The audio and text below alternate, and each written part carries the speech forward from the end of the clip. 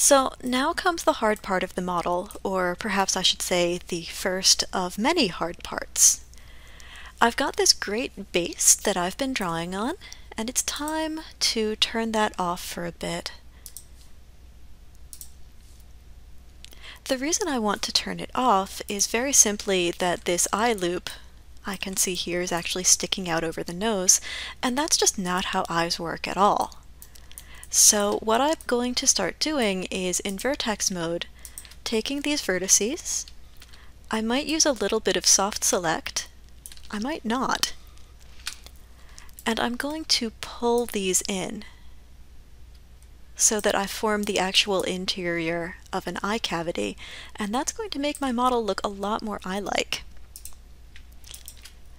I will take these as well because I can see that they are sticking out past the nose. So let's pull them in so that the nose can stick out further than the eye. There may be other points that you have to pull back a little bit too. But that's going to give me something a little more eye-shaped. At this point, I can also make a sphere, either a NURB or a polygon. I'll make a NURB, they're just a little bit lower geometry. In either case, I'm going to rotate it 90 degrees X so that the pole is facing forward just like a pupil, and then I'm going to move it into position where I think that the eyeball would be.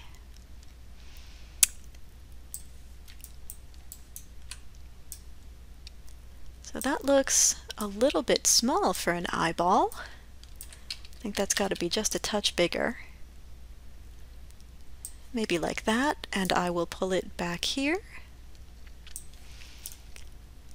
And now I can see that my eyeball is indeed sitting in behind my eye loop, so I'm happy with that. If your eye is sticking out in funny ways, you may have to make some adjustments to your eye, to this loop here, to make sure that it is not passing through the eyeball at any point, because that would just be embarrassing. Pull that out just a touch.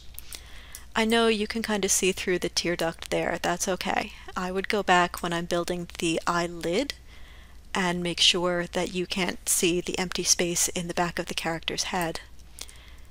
In the meanwhile, I will take this and just call this my left eyeball. And again, I can stick it on a layer. We'll call this one my eyeball layer, and I can turn it off when I'm not using it. So there is the eye. Now I'm going to take a look at the mouth. So I can see I've done a pretty good job shaping my blue blob out here, but I haven't really given it a lot of consideration here in the side. So again, I am going to just take a little bit of soft select. Maybe I'll do a slightly bigger radius here because this is a bigger area.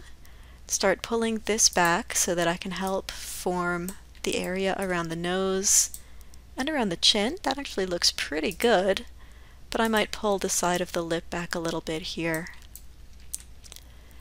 And same thing, I can start taking some of these and pulling them in just a little bit to help form the indentation above the lip.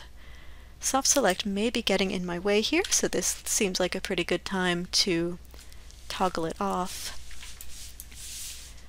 Maybe I can take some of these and pull these back a little bit too to help me form the shape of the chin.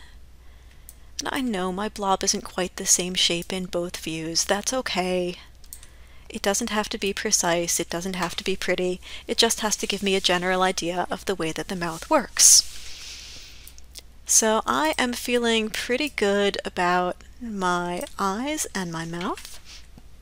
The next thing that I suppose I have to make is something that will help me shape out the nose. There are a couple of different ways that you can shape out a nose, so I will get into that in my next video.